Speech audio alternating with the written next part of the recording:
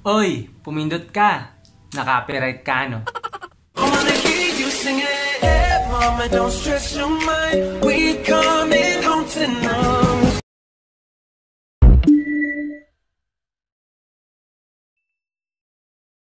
Hey guys, it's me, Roger Smith, and welcome back to my channel.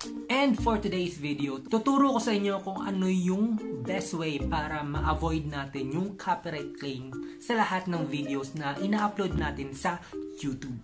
So, if you want to know that, just keep on watching.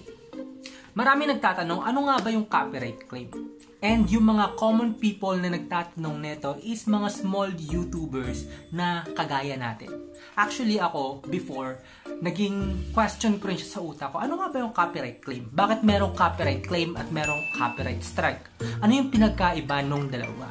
Ang copyright claims ay yun yung mga videos or music na ginamit mo sa content mo. At kine-claim siya ng owner or original owner nung mismong may-ari ng music or video na yon. Actually, ang copyright claim ay very light lang siya. Hindi siya katulad ng copyright strike na masyadong risky. Kasi magkaroon ka lang ng 3 copyright strike sa videos mo, automatically yung YouTube channel mo will be terminated from YouTube. So, dapat tayo mag-ingat kay copyright strike kesa kay copyright claim. Si copyright claim, as I've mentioned, ito yung mga music at videos na ginamit mo sa content mo at na-detect nung owner na sa kanila yung videos or music na yon. Sa kabilang banda, they are claiming na sila yung may-ari nung videos na yon at sila rin yung may-ari nung music na ginamit mo dun sa mismong content mo. Huwag kang mag-alala kasi hindi naman risky si copyright claim. Meron naman tayo mga option para matanggal yung copyright claim. So for me, based on my own experience, meron akong isang way para ma-avoid yung copyright claim sa videos natin before uploading it on YouTube.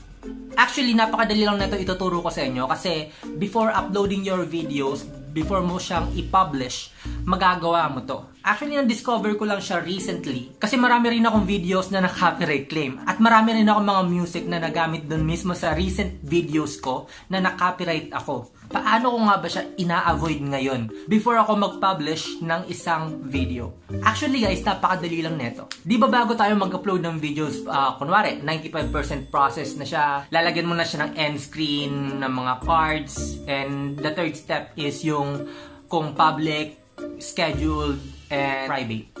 Yun, may 3 options doon na makikita mo kung i-upload mo na ba siya as public or mag-schedule ka ng time na para ma-upload siya, and also yung private. Ako kasi, ang ginagawa ko para ma-avoid ko yung copyright claim, pina-private ko muna siya.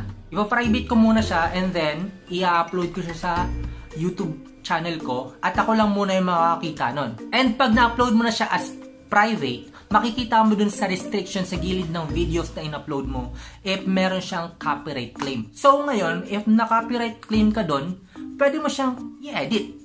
Edit mo siya sa YouTube studio mo and mapapalitan mo yung mga background na music na naka-copyright claim ka. Ganun lang ang ginagawa ko para ma-avoid ko siya. Pina-private ko muna siya bago ko siya i-public para walang problema pag na-upload ko na siya. Pangit naman kasi yung mag-i-edit ka, na-upload mo na siya at marami ng views yung mismong video mo. At marami ng nakakapanood. And then suddenly i-edit mo siya. Tapos mapapansin ng mga viewers mo, bakit ganito? Nawalan ng music dito. Mga ganong scenario. So, much better if private mo muna siya and then, pag na-edit out mo na yon, tsaka mo siya i-public. So, ayun guys, that's the easy way na naisip ko para ma-avoid natin yung copyright claims sa lahat ng videos natin. Kasi for me, effective siya kasi ginagawa ko siya sa lahat ng videos na meron ako. And that's it. That's the end of this video. And if you like this video, make sure to give it a thumbs up, share, and subscribe. This is Roger Smith. Bye for now. Yeah, we gotta go.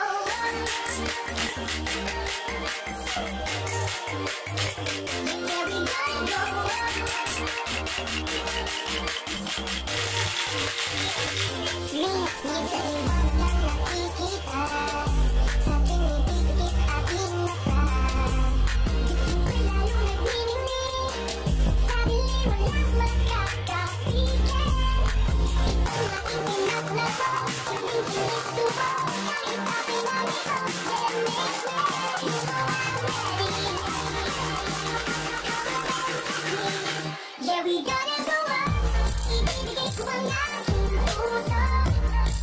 lubog na pangarap. Hindi ito, handa kong harapin ang lahat.